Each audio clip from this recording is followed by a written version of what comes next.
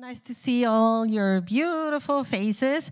I just want to say happy Mother's Day to all the beautiful moms that are here in the house today. We are so blessed to have you today here with us. My mom is not here today, but I want to specifically say happy Mother's Day to my mother-in-law, who is probably watching. Thank you for raising up such a wonderful and godly man. And I want to specifically honor the mothers for your strength, moms, each one of you, for your strength, your courage, and your dedication to your families. Some mothers physically give birth to their children. Excuse me. Others grow their families through adoption. And still others serve in roles like stepmoms or bonus parents. And we want to honor them all. Women are a force of fierce, protective, and powerful love continuously offered to the rising generation. We want to celebrate womanhood and motherhood because it comes from God. I just want to let you know that you're beautifully and wonderfully made by your Creator. You're not made by mistake. God made you a woman. Don't believe the lies that people tell you out there. The only one that you need to believe is the Lord. And He made you the way you are. Never doubt it. And I'm standing here because I believe what He says that about you. I don't know who's struggling here today, but I felt in my heart to tell you, you were wonderfully and beautifully made as a woman.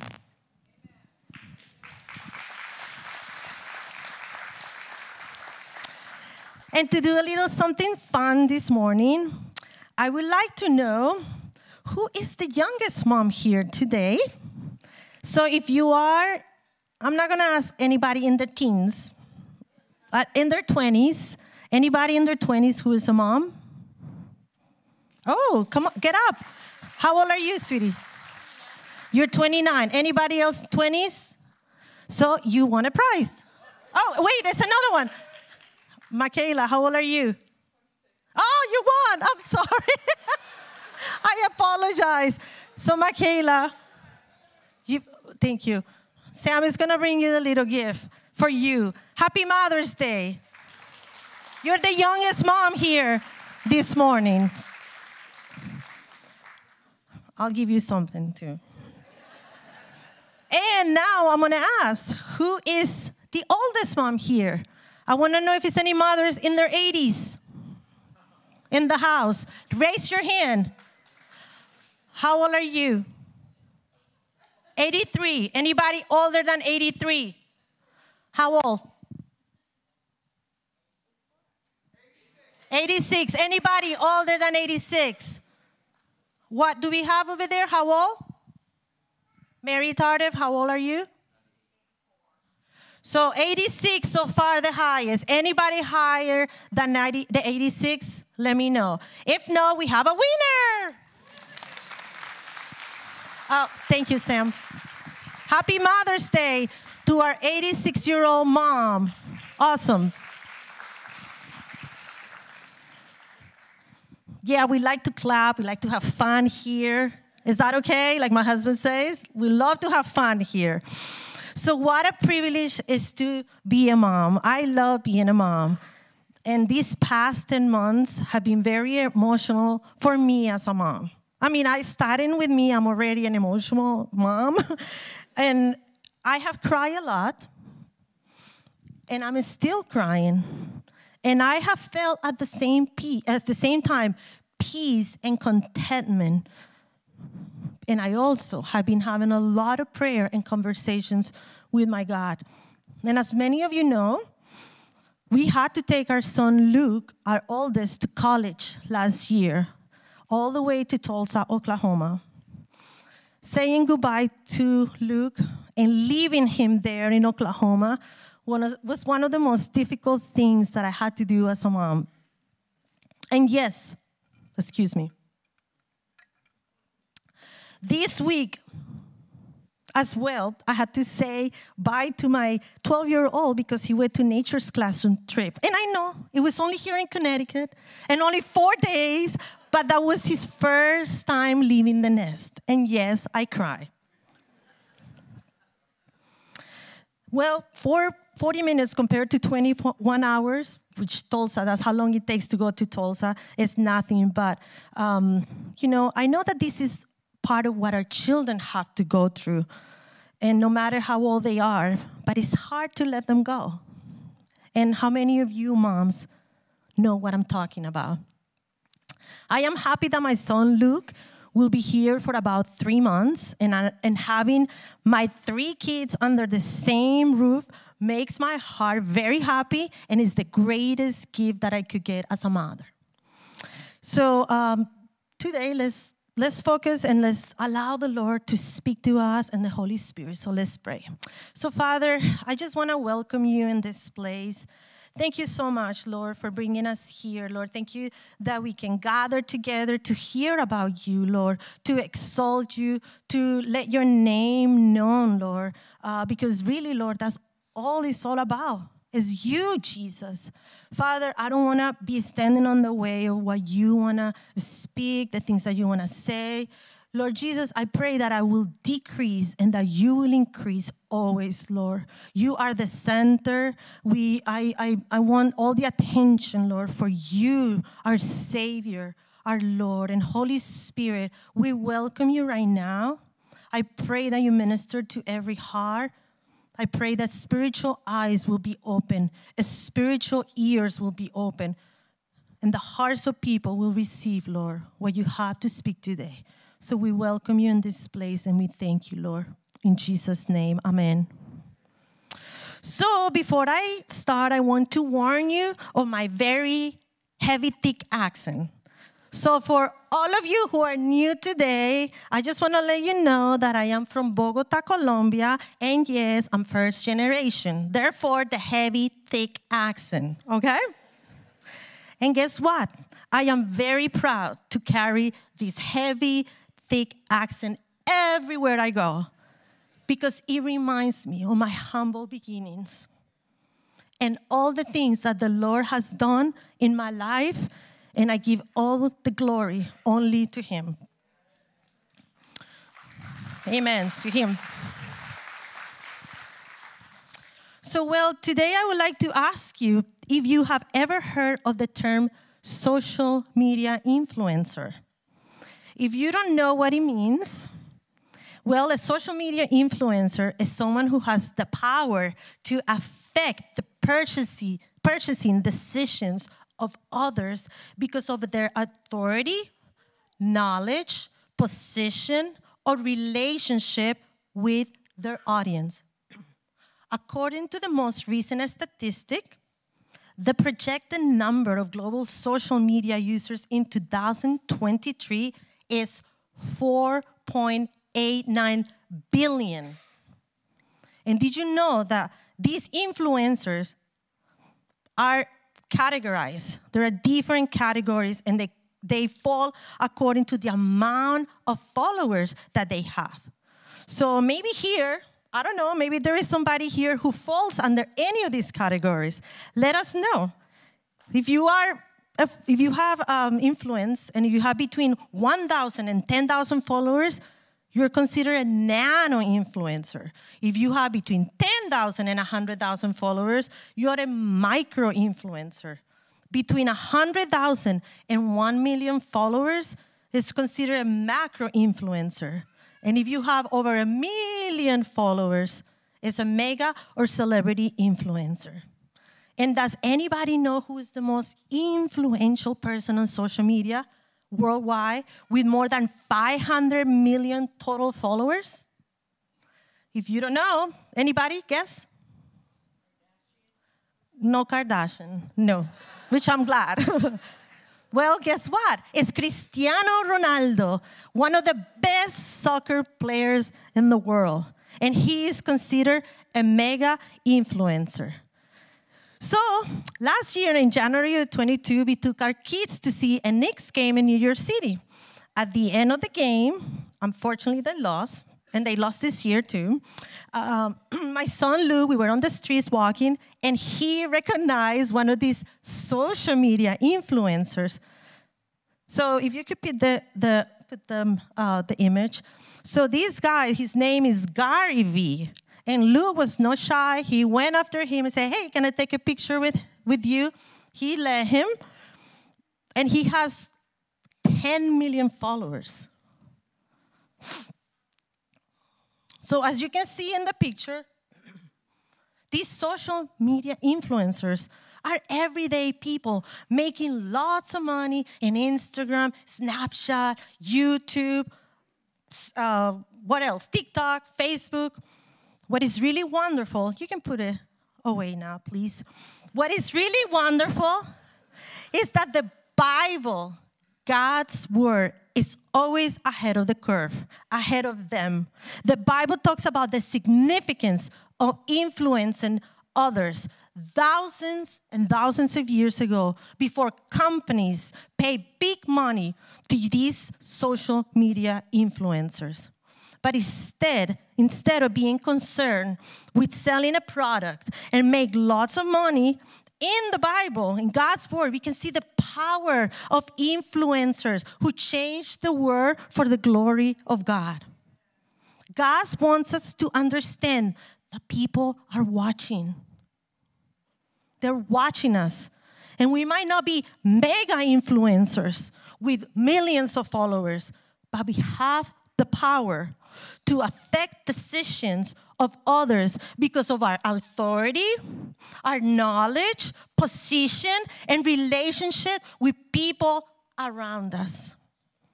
Every single one of us have influence. And we should ask 3 questions on a regular basis. Who am I influencing? What kind of influence am I? And where will my influence lead? When Jesus called his followers the light of the world, it came from Costco. So when Jesus called his followers the light of the world, he was addressing their influence.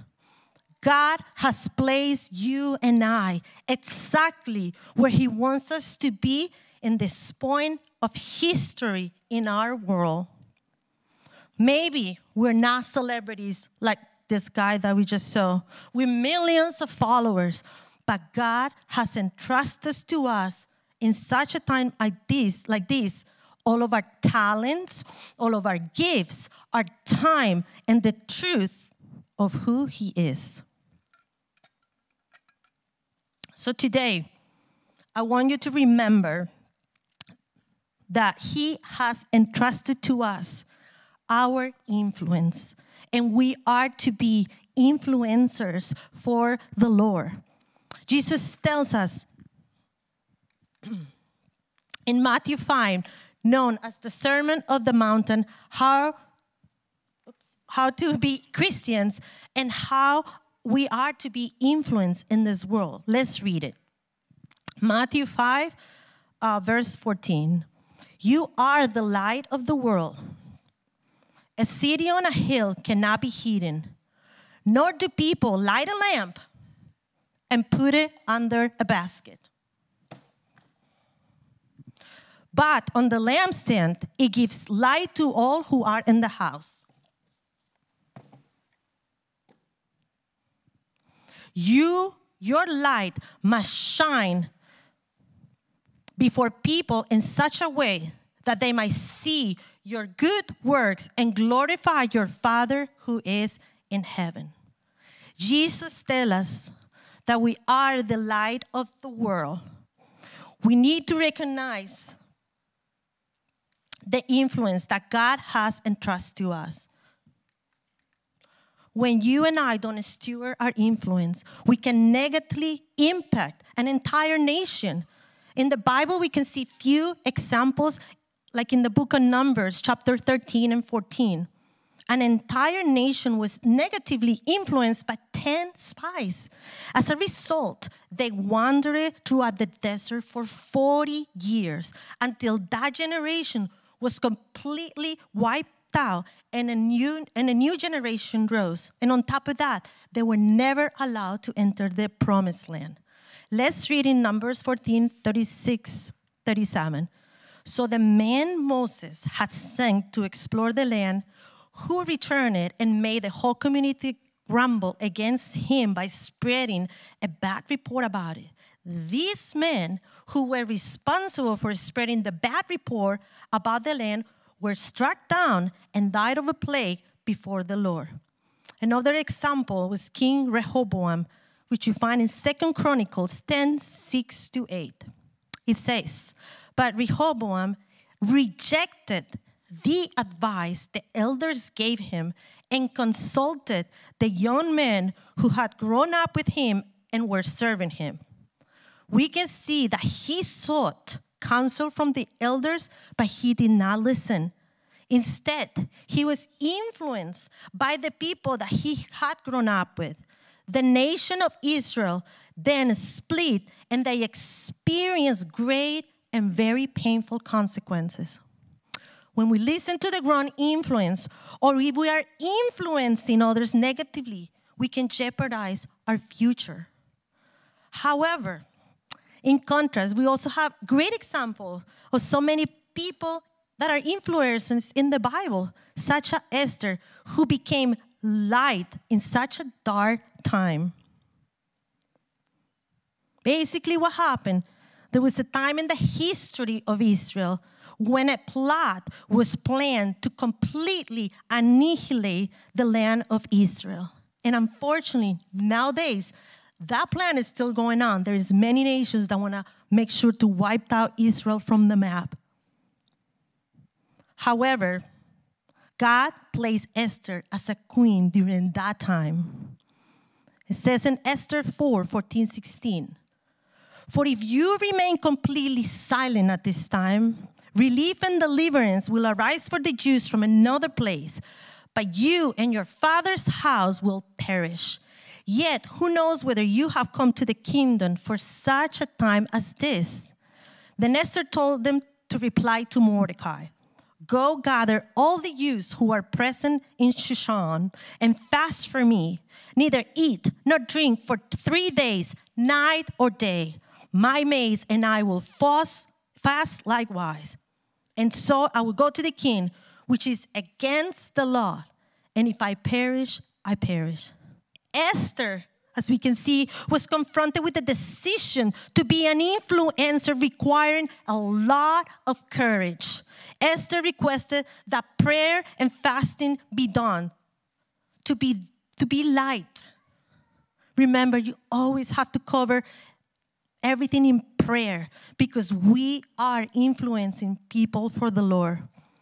Those prayers gave Esther the strength to make the decision to be a light to her people and the nation of Israel, and the nation was spared.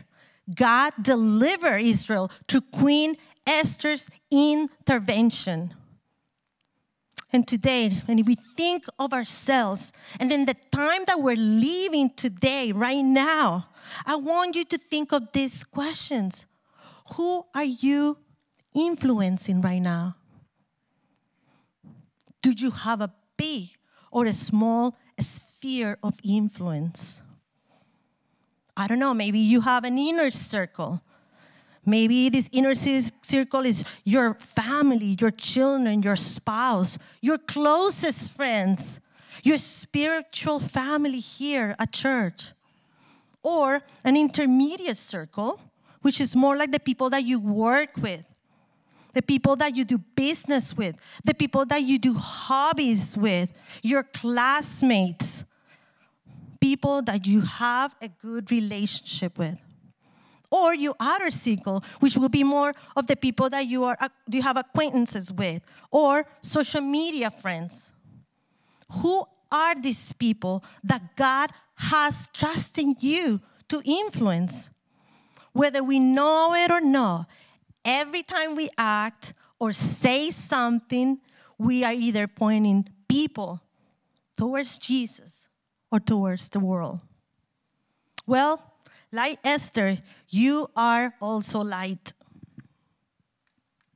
big, bright light. Jesus says that we are the light of the world. You are so valuable because our world is in complete darkness, and you have a purpose to shine in it. If you could please lower the lights.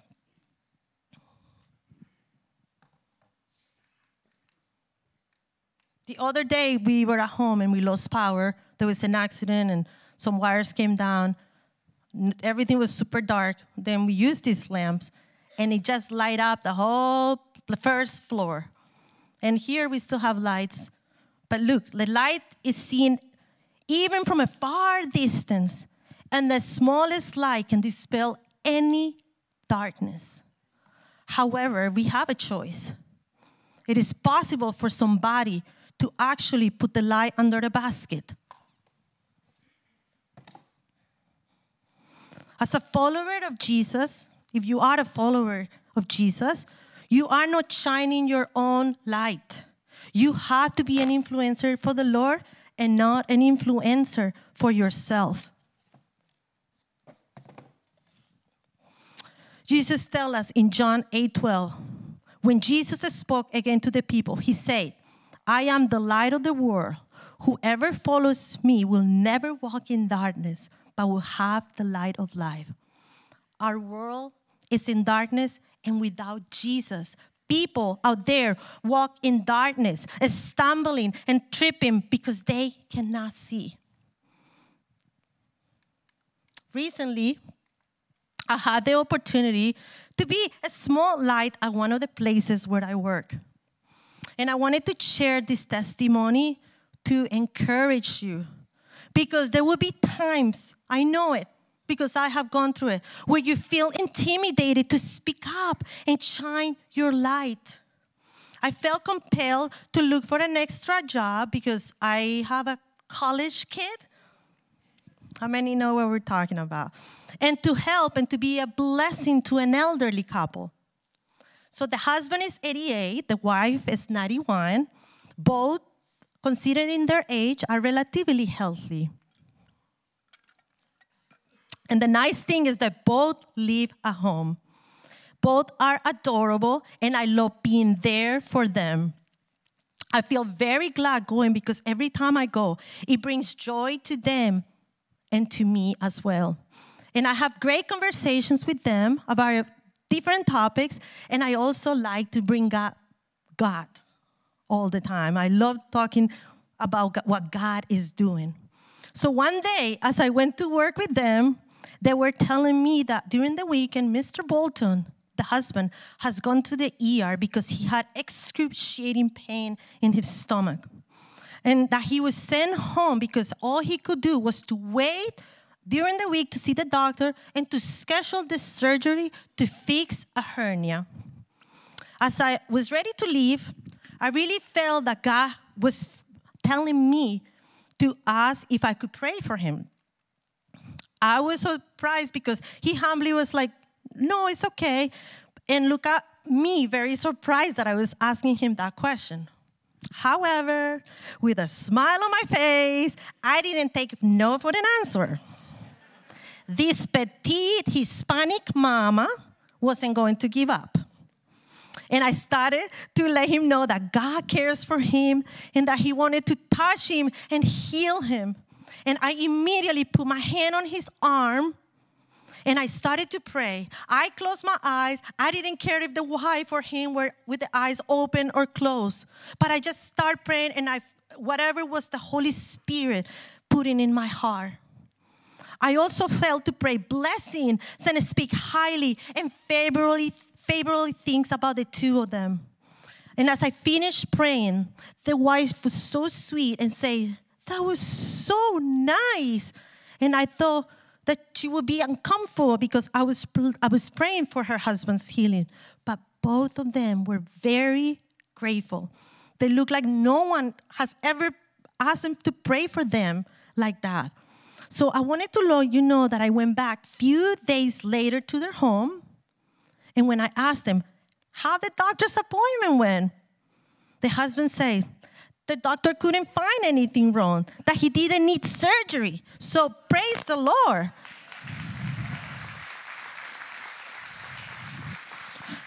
Mr. Bolton then went to say, it was because of your prayer. And I say, I immediately told him, it wasn't me. I made sure Mr. Bolton knew it was the Lord who touched him and healed him. All of the glory to him. He only was able to do such a great work in his body. I was so excited. See, when we act like lie, we point people to Christ, our great deliverer.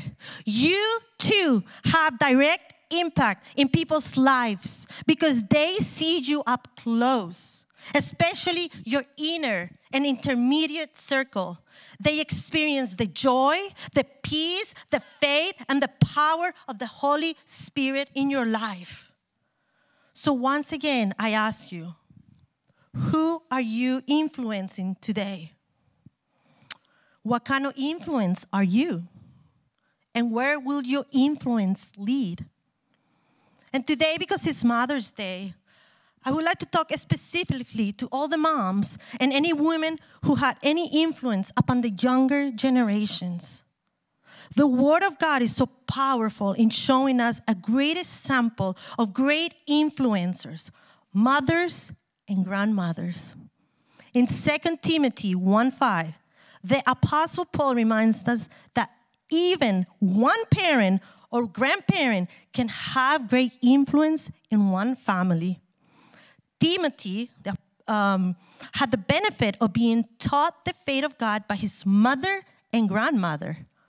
Paul reminded Timothy, if we can put the Bible verse, it's 2 Timothy 1:5. I call to remembrance the genuine faith that is in you, Timothy, which dwelt first in your grandmother Lois and your mother Eunice, and I am pursued is in you also. Notice that only these two women are praised and acknowledged for the example they provided at home when Timothy was a young boy. His father, by the way, was a Gentile and a Greek and a non-believer on Jesus Christ, for what we understand and what they say in Acts 16, 1-3. Yet, beginning with Timothy's grandmother, Lois, and then on the mother, Eunice, they were able to make a difference in teaching Timothy as a boy. Timothy later became one of the great early ministers of the church and a faithful companion and co-worker of the Apostle Paul. This was possible in spite of the negative influence of the Gentile nation that they were living at, and in a home also with an unbeliever. The positive choices Lois, the grandmother, made definitely benefit all of her future generations. So to all the moms here who have an influence over the younger generations, I want to remind you that a good mother is not the only one who bakes great treats or who cooks a certain way or keeps the house tidy and organized and well decorated, or who has her children and millions of activities. A good mother is one that acknowledges her need for the power of God to train and teach and change the hearts of her children and to point them towards Jesus. The most important thing that we can do for our kids each day is to seek the Lord, moms, and trust Him, to acknowledge our weakness, not rely on ourselves. He will take all of our weakness and willingness, and He will turn it into a great miracle. So I want to end today with this story, how a mom influenced her child in such a powerful way. If you could please put the image, that would be great. Thank you. This is the story of Dr. Ben Carson. He is a respected neurosurgeon, pediatric neurosurgeon, and he also was a presidential candidate. He has an amazing story, and he credits his mom for the success in his life. His mother's name was Sonia Carson. Dr. Carson said, I not only saw and felt the difference my mother made in my life, I'm still living out that difference as a man. Ben Carson's mom grew up in a foster home and received only a third-grade education. She was 13 years old when she got married, but when Ben was 8, the parents divorced. Unfortunately, the father had already a secret family, another secret family. She worked as many as 3 jobs to support her boys.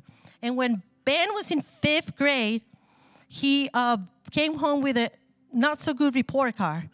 So Sonia knew she needed to ask God for the wisdom she needed to raise her sons and succeed in life.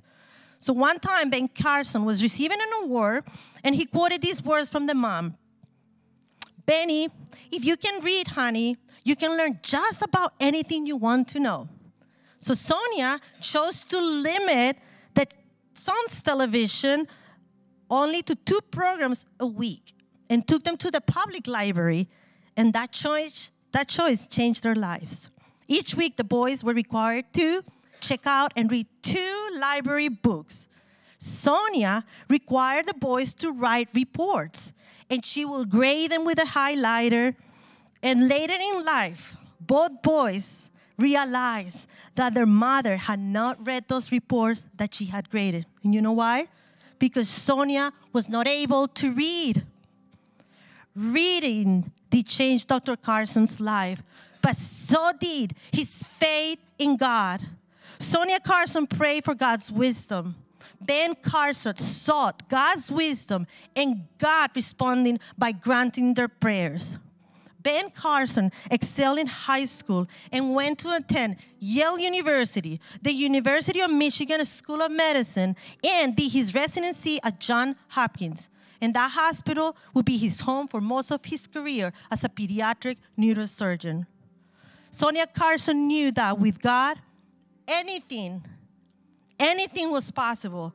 And she passed a strong faith onto her son. Sonia Carson's life motto was, learn to do your best, and God will do the rest. I just wanted to encourage you today, because we're not called just to coast along and wait here until we get to heaven. Or just go to church on Sunday and just check mark on your to-do list. Or to waste what God has given us, or hide it away.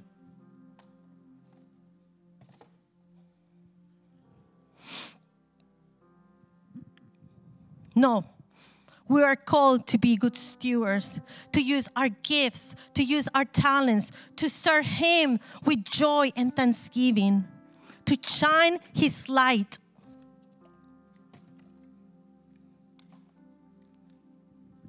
And be an influence in the lives of others around us.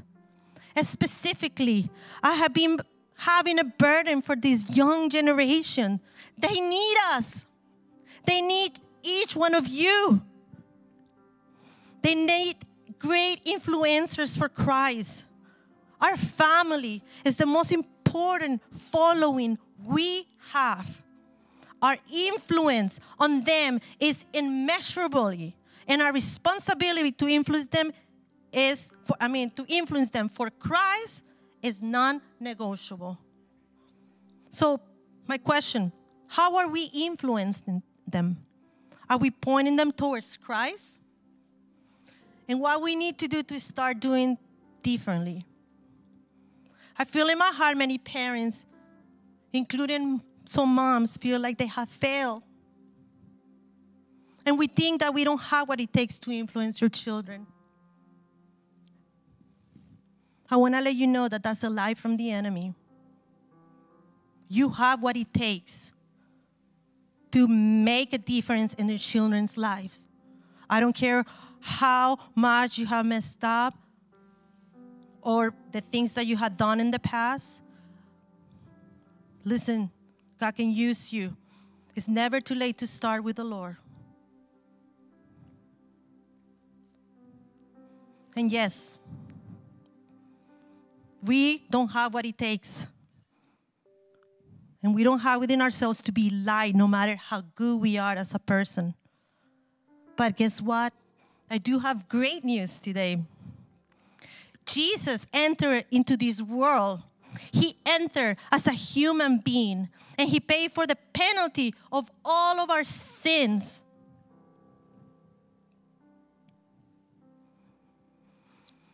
So that he could be in the center of our lives and in the lives of our families if we allow him.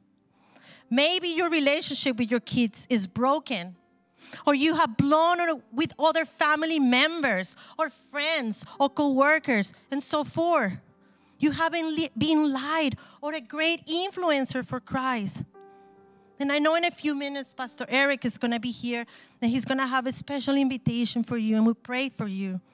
But you can change the curse by giving your life to Jesus or to recommit today to him. Recommit your life to Jesus.